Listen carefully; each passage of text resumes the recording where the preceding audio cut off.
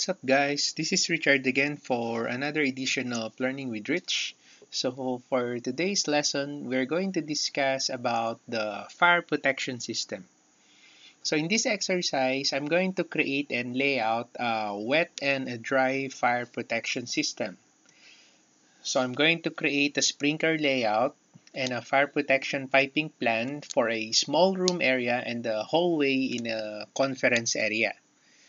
Okay, so what I'm going to do is I'm going to place sprinkler heads. I'm going to create a sprinkler system, and then I'm going to lay out the sprinkler piping system. Okay, so let's get started. So currently, if you will notice from the project browser, I'm at the second floor fire protection ceiling plan. Okay, so because the sprinkler that I will be using for this exercise is ceiling hosted. Okay, so that is what I'm going to use. Okay, so I'm going to create first the sprinkler system here on my hallway.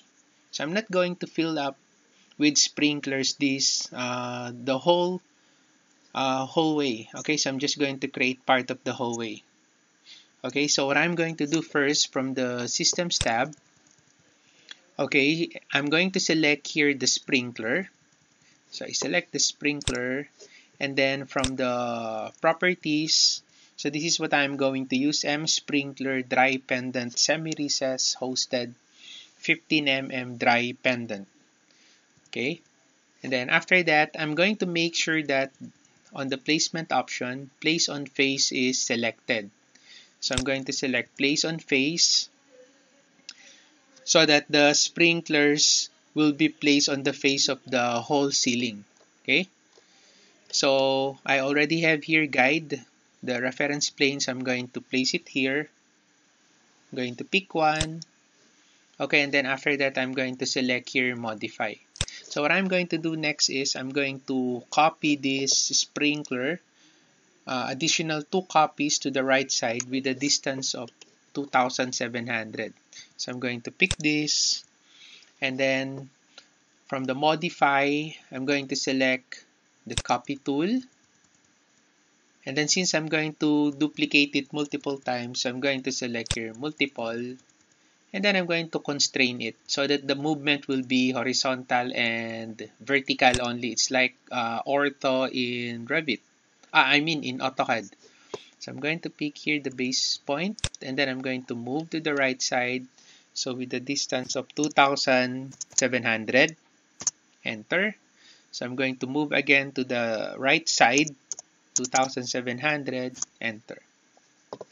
And then I select here modify. Okay, then what I'm going to do next is I'm going to select the sprinkler heads that I have placed here on the left side and at the right side. So I'm going to hold the control to select both. Okay, so I just selected 2 sprinkler here. So I'm going to copy it below with a distance of 2,700 again. So I'm going to select the copy, and then I'm going to make sure that multiple is checked, constraint is checked. So I'm going to pick here the base point, and then I'm going to move down with a distance of 2,700. Okay, so 2,700, 2,700, and 2,700. So let's say the total is 2, 4, 6, 8, 10, 11. Okay, so the total sprinklers 11. Okay, then I'm going to select here modify. Okay, so after I place the sprinklers here on my hallway, so the next part is I'm going to place also here in this room, inside my room 52. So I already placed here, or Autodesk already placed here, this reference plane as our guide. So again, from the systems here, by the way, the sprinklers that I have placed here, okay, so this is the type of a dry sprinkler. So later on, after I create the system, you will notice that the system that I'll be creating is a dry system. So what I'm going to do next is I'm going to place sprinklers inside the room 52 using a wet sprinkler. Okay, so from the Systems tab, sprinkler. So I'm going to select here M sprinkler pendant hosted 15 mm pendant. Okay, so M sprinkler pendant hosted 15 mm pendant. So you just need to click the type selector and then look for 15 mm pendant. And like what I have used, so what I'm going to select here for the placement, so instead of place on vertical face, I'm going to select place on face. Okay, and then I'm going to place it here on my reference planes here. So I pick here, and then I'm going to pick here also. And then I select modify. Okay, then after that, I'm going to duplicate this again with a distance of 3,000. Okay, so I'm going to copy 4 more sprinklers with a distance of 3,000. So I'm going to select both this sprinkler. Before that, I want you to take note that this is a wet sprinkler. So as you can see here, the system classification is wet. Okay, because when they created this family, they have used the wet system connector. Okay, so that's why the sprinkler is wet. So I select both, and then after that I select here copy multiple constraint. Okay, so I'm going to pick here the base point, and then I'm going to move up with a distance of 3,000. Okay, so I'm going to copy 2 more, so 3,000. Then after that I just select here modify. Okay, so after I have placed all the sprinklers, so what I'm going to do next is I'm going to show you how to create a sprinkler system. So I'm going to start first here on my hallway. So what I'm going to do, I'm going to select any one of these sprinklers. So I'm going to select one. And from the create systems here, you will see the piping tool. Okay, so I'm going to select this. So it will allows me to create piping system. So if you still remember, I also discussed this on my topic for plumbing system and chilled water return system that I have created on my past exercises. So from the create piping system, so I'm going to change the name. Okay, so I'll just change the name of this one. So let's say this is my second floor. Okay, so second floor fire protection dry. And then I'm going to check here open in system editor so that I can include the rest of the sprinklers to the system. So I check this and then I select OK. And then after that, using add to system tool, so I'm going to select the rest of the sprinklers like this.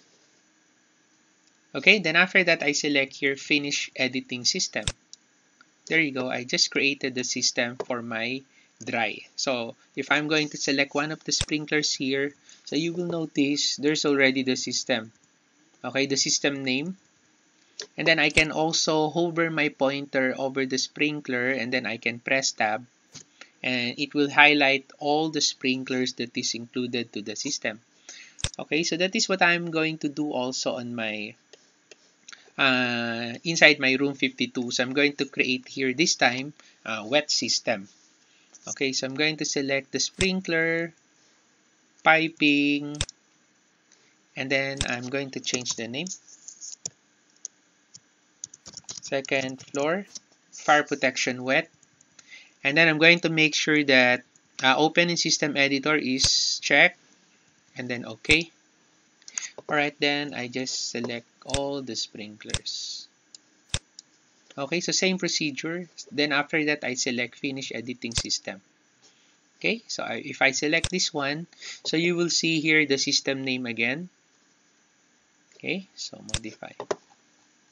So after that, what I'm going to do next is I'm going to lay out the sprinkler piping. Okay, so let's go ahead and start again here on our hallway. So I'm going to select one of the sprinkler. Okay, and then from the layout panel, you will see here generate layout. Okay, so I select generate layout. Okay, and then from the solution type, I'm going to select here perimeter. I select perimeter, and then you can also cycle the solution that Revit uh, created for you. Okay, so these are the solution. So I'm going to select here, let's say 2 of 5. No, what about, okay, so I'll just select here 4 of 5. And you can also change here the settings if you want. You can click this, and then you will see here the pipe conversion settings for the main pipe and then the branch pipe. The main pipe here, that is your blue lines there. The branch pipe here, that is your green pipe. Okay, so for the main here, so this is the height. Okay, so let's say I'm going to change this. So I'm going to make it, let's say, 3,500 for the main pipe, and same with the branch, 3,500 also. Okay, so I just select here, okay, and then I just finish. Okay, so there you go. Okay, so that is also what I'm going to do on my wet system here. Okay, so I'm going to select a sprinkler, and then I select here generate layout. Okay, this time I'm going to select network. Okay, so I select network, 1 of 5. Again, you can check out the settings of the pipe here, and then you can change here the offset. Okay, so let's say I'm going to change this to 2,900. Oh, sorry. Then the branch also 2,900. 2,900. Okay, then I just finished the layout. There you go. Okay. So that is how you create a fire protection system in Revit MEP using various placement and layout tools. But of course, you can also create the piping of your fire protection manually. Okay, so to check out the 3D of this, okay, I'm going to open here the second floor fire protection. There you go. Okay, so you may want to turn on the thin lines and change the detail level to fine. So as you can see, the pipe is being represented by a single line. So if you want, you can change here the detail level to fine. So you can see the pipe there. You can also type SD to make it a shaded view. Okay, so this is the other one. So there you go. So hope you learned something from this video. If you have any comments, if you have any suggestions or questions, you can put it on the comment section below, and I will get back to you as soon as I can. So until then, bye bye.